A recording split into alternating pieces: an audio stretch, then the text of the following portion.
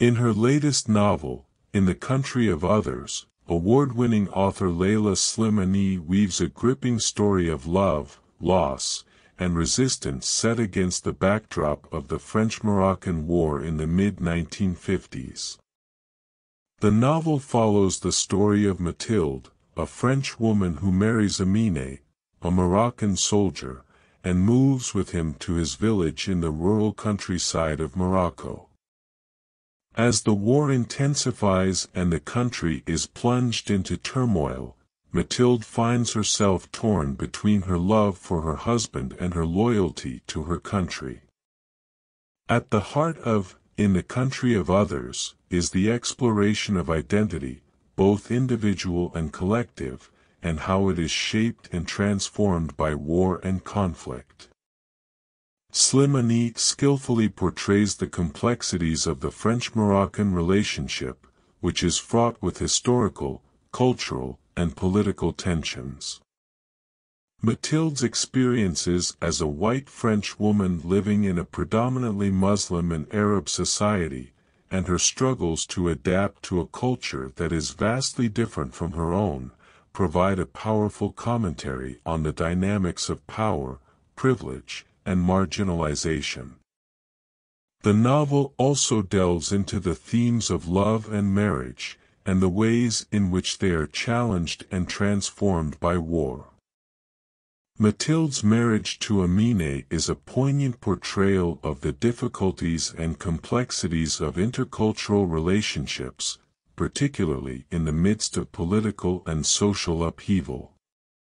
As the war intensifies and Amine is forced to choose between his loyalty to his country and his love for Mathilde, their relationship is put to the ultimate test. Another significant theme in the novel is the resistance and resilience of the Moroccan people in the face of colonization and oppression.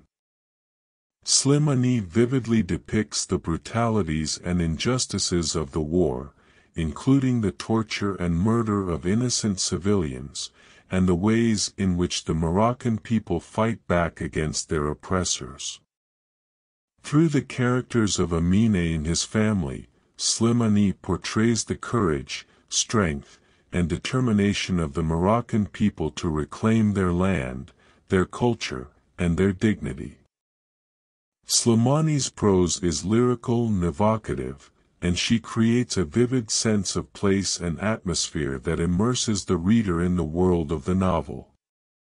Her descriptions of the Moroccan countryside, with its vast landscapes, vibrant colors, and rich cultural traditions, are particularly captivating.